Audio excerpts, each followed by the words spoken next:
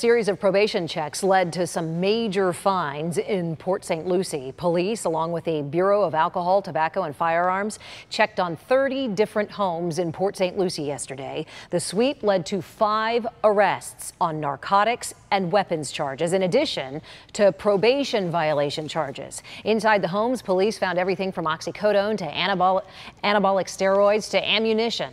At one home, detectives seized 250 grams of marijuana.